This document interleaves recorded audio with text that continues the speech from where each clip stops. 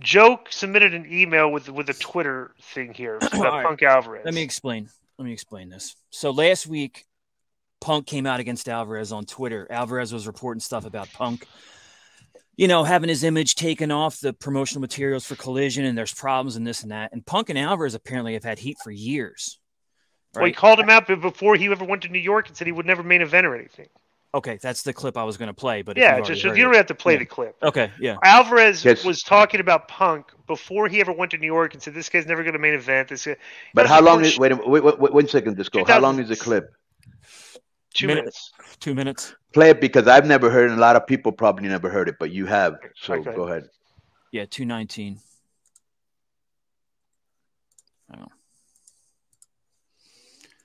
And the reason I wanted to play it is because Alvarez is saying a lot. I don't have a problem with him. I don't have a problem with him, but this is a little suspicious, Such as? Because everybody deep down really knows the answer. Do you really need Dave to tell you? I see. And, CM Punk, every couple of weeks somebody posts a CM Punk question. You think CM Punk's going to make it big? You think CM Punk's going to, what's the future for CM Punk? Future for CM Punk is the present, basically. Mm-hmm. He might rise a little bit higher, but the ECW brand is in trouble. CM Punk is not in this lifetime going to be a main eventer on SmackDown. CM Punk in this lifetime is not going to be a main eventer on Raw. If you'd like to get mad at me for making these statements, if you'd like to take it out on me, you may be my guest. Or you can just wait a couple of years and look back and realize that, in fact, I was calling it like it is. And I have nothing against Mr. Punk.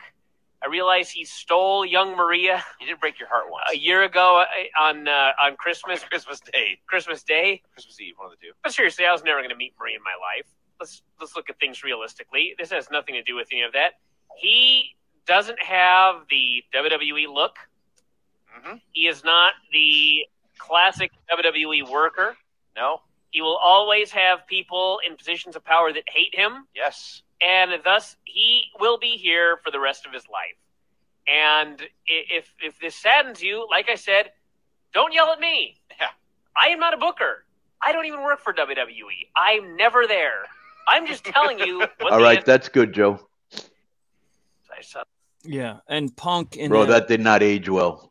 Yeah, this was 17 years ago. Punk's Instagram 17? Tweet, yeah, it was 2006 he was saying this. Or Punk's Instagram post alluded to the fact that he thinks Alvarez has always had a problem with him because Alvarez had a crush on the girl Maria that Punk dated, which Alvarez mentioned there. So I don't know. I don't know. It's kind of weird. Those guys are, that's just another long list of these guys they're not right about a lot of things.